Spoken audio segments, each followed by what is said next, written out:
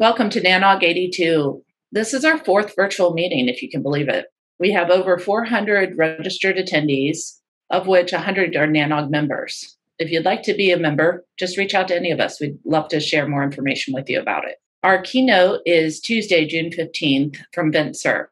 He is talking about the evolution of the interplanetary internet. It'll be a great talk. Please join us at 12:30 p.m. Eastern Time for that talk. Our sponsors are critical to the success of NANOG. Our sponsors help us pay for salaries and software licenses and meeting expenses and all of that, and basically have kept us alive through this pandemic. We really appreciate our sponsors. Our virtual host is Kentik. Thank you very much for hosting. Our premium sponsors, we have Fastly, our diamond sponsor, Aaron, our platinum sponsor, and VeriSign, our gold sponsor. Thank you very much. The virtual meeting fellowship sponsors are as follows. Our daily sponsors, Digital Realty and Telstra. Our scavenger hunt and game sponsors. These provide a little bit of entertainment on breaks as well as some nice giveaways. Definitely check those out. Our virtual expo sponsors are listed below. You can find the virtual expo link on the meeting page. It's definitely worth a look around. Please take some time on maybe one of your breaks. Thank you. Our service sponsors. NANOG 83. We are planning a hybrid meeting for NANOG 83. This will include hopefully a in-person element depending on CDC guidelines and virtual, much like what you're going to experience this week. We are monitoring CDC closely. The safety of our community is the number one concern, but we know many of you are vaccinated now and want to meet up in person. We want to see you. So we're really excited to go to Minnesota in November. Even though it's cold, I know we'll have a great time and it will be a wonderful meeting. For those of you that can travel, we look forward to seeing you then. We will send updates as regularly as possible as we get closer to that meeting. Thank you. Hi, everyone, and welcome to NANOG 82. I'm Avi Freedman from Kentik. We're hosting this NANOG, and I'd like to give a few words of introduction. First, I'm super proud to host myself and as Kentik. And I'd like to welcome everyone again to this virtual NANOG. I am first-time hosting, but a long-time participant. I joined the NANOG mailing list and started participating in 1995. I gave my first panel and presentation in 1996. For me, NANOG has always been about community, us coming together, the people that are building the digital infrastructure, especially around networking, and education. We teach each other, and we build this community formally. There's presentations and content that you can, when it's physical, go to, and otherwise look at. You can interact, and I encourage you to ask questions. And it's also informal. Some of that is been the hallway track, which we've done in person, and is now more virtual with this NANOG. I'll tell you a little bit about Kentik, who is sponsoring this NANOG. So as a little bit of background, Kentik is a network observability company. We make a service that helps the people that build the infrastructure, especially the internet, and the services on top go.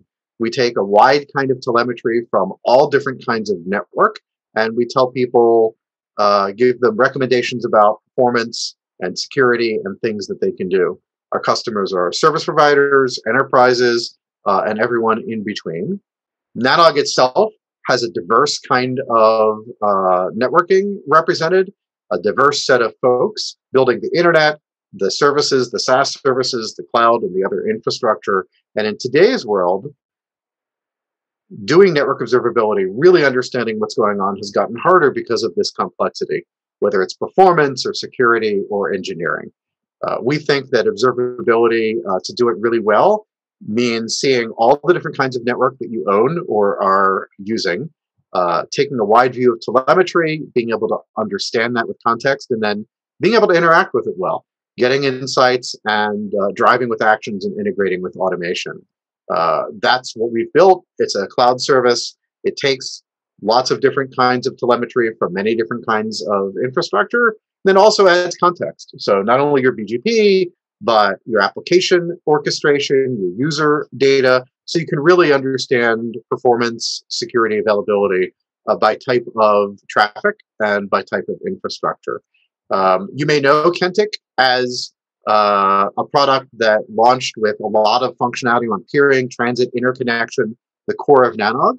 What's new that you're welcome to talk to us about, drop by the booth, is around performance testing, a lot of cloud functionality, whether performance or cost, understanding and auditing transit and WAN costs across your network, a lot about automation, some portal access for both service providers and enterprise, BGP monitoring, which we've launched as part of Synthetics to understand hijacking and how you're reached, and then a lot of integrations as we work with other parts of the observability platform. So if you're curious about Kentik, feel free to reach out to me, avi@kentik.com, or come talk to us. I'd like to thank you. Hope you enjoy NANOG. Hope you get a lot out of it. And we'll be sponsoring NANOG 83, which will probably be hybrid. We're hoping we'll get to see some folks in person if safety and protocol allows. Again, I'm avi@kentik.com. And thanks so much. And thanks to the NANOG team and to the entire community. Hi, everyone. My name is Kat Gurinsky, and I am the current chair of the NANOG Program Committee. So for NANOG 82, we have 13 peer-reviewed presentations, including our keynote. The NANOG Program Committee is comprised of 26 members, and we're in charge of moderating the program sessions and the networking sessions. We're a self-governing group. Some notes for the program.